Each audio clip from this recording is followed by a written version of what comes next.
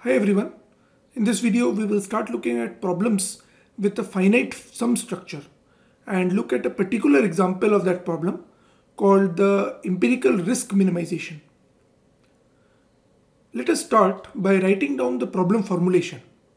We consider the finite sum formulation, which takes the form x star is equal to argmin over x capital F of x, which is defined as 1 over n summation over I from 1 to n f of x comma xi I, where xi I belongs to some set D and f takes inputs from v and d and takes real values. It is a proper closed function in x. As you can see, this is an unconstrained optimization problem where the objective has a particular finite sum structure.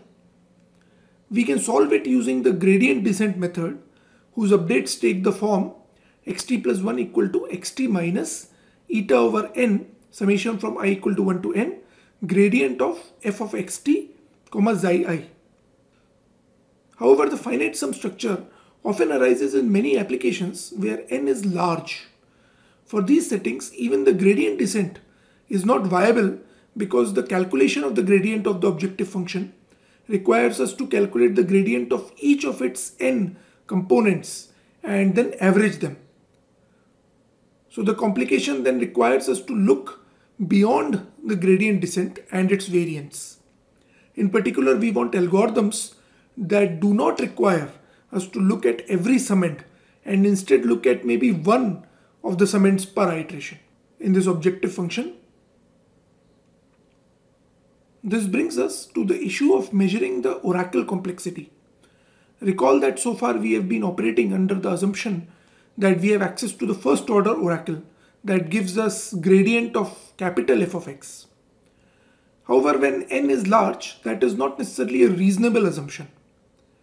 Instead, for finite sum problems, we will consider a different oracle which gives us gradient of f of x comma xi I for any x and I.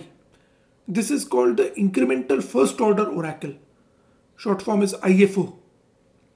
But this new definition of oracle means that we need new algorithms that have good IFO complexity. A key point is that an algorithm with good first order oracle complexity need not have a good IFO complexity. For instance, let f of x comma xi I be L smooth and mu strongly convex. Then the best algorithm we know so far is the accelerated gradient descent. We know that the first order complexity of accelerated gradient descent, if we calculate its IFO complexity, we will get order of n times square root of L over mu log of 1 by epsilon, where we have multiplied by n because the accelerated gradient descent requires gradient at every iteration, and evaluation of the gradient requires capital N calls to the IFO. It turns out that this is not the best IFO complexity. In fact, we will later see that it is possible to improve over this IFO complexity when n is large. In particular, the key culprit is the factor n that is multiplying it, and we will see algorithms where this factor is not there or is considerably reduced. As an example of the finite sum structure, let us consider the prediction problem or the supervised learning problem, which arises in the context of machine learning. Let capital X and capital Y be two random variables coming from the joint distribution P of xy. However, only x is available for observation, and we want to learn a predictor function m that tells us y given x. So as a simple example, x could contain information extracted from an image, and then y could denote the label of that image. So this is the general prediction problem. Usually we do not want to search over all possible functions or mappings, and instead we restrict ourselves to smaller, more regular classes of functions. One such class of function is the parameterized form, where h is parameterized by a vector. In other words, we say that m belongs to calligraphic h, which is the set of all functions of the form h of dot comma x, where x is a vector in Rn. So the x denotes the parameters and h is a known function. In the simplest case, we have the linear functions, which are of the form h of w comma x equal to w transpose x. We measure how good or bad a prediction is using a loss function. For a given parameter x, the prediction for a random variable x is given by h of capital X comma small x. And the actual label is y, so the loss function is given by L of h of x, comma y. The loss is such that it is small when the label y is close to its predicted label h of capital X, comma small x. So once we have fixed the form of the function h and the loss function, we need to find the parameters x such that h of dot comma x can be used to make predictions for y.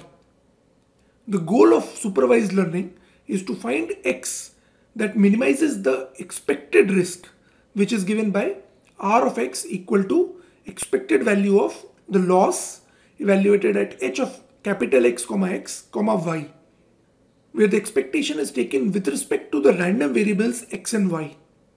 This is called the risk minimization problem. A central issue in minimizing r of x is that the joint distribution p of xy is not known.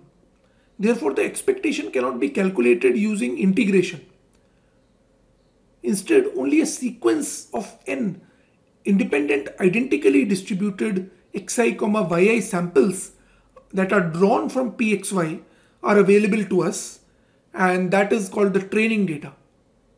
So with this restriction in mind, we have to resort to minimizing the empirical risk, which is given by Rn of x equal to 1 over n summation over I from 1 to n L of h evaluated at xi, small x, yi, which is basically a good approximation to the expected loss function from the law of large numbers.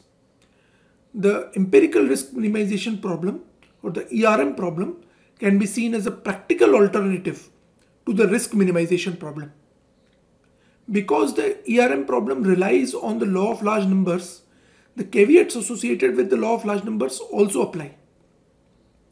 The empirical risk is only an approximation to the expectation, and the approximation will not necessarily be good if n is not large. So to even use ERM, we need to ensure that n is very large. In practice, we do various tricks such as regularization in order to cover up for this limitation. There are other situations where LLN does not apply. The ERM would not make sense in those situations. For instance, when the distribution of the loss function is very heavy-tailed, then the second moment may not exist. So the law of large numbers does not apply. In that case also, we should not be using the ERM formulation. You can see that the ERM problem has a finite sum structure. We can collect xi as xi, yi and denote f of x, xi equal to L of h of xi, x, yi.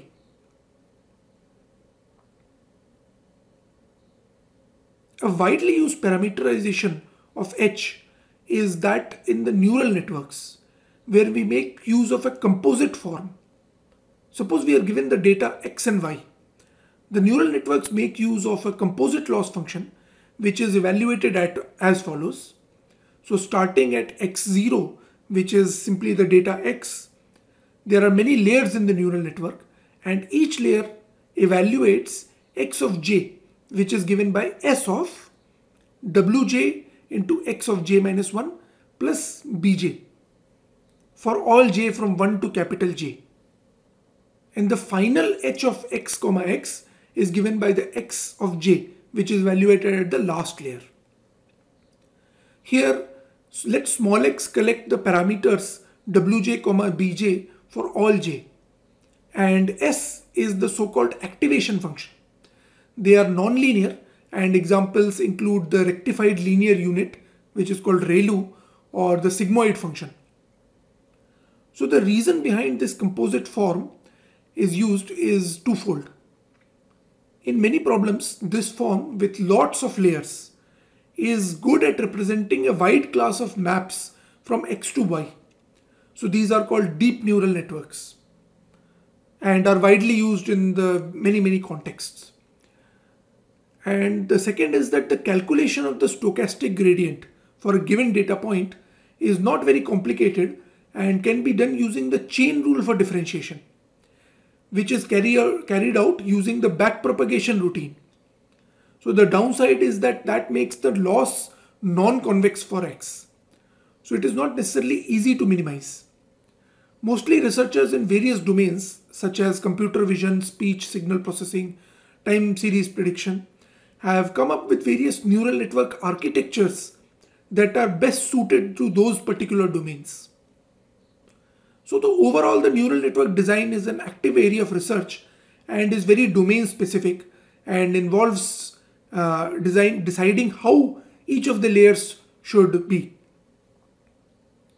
We will not look at neural network architectures at all here because we are mostly concerned with general algorithms that work with all kinds of non-convex objective functions.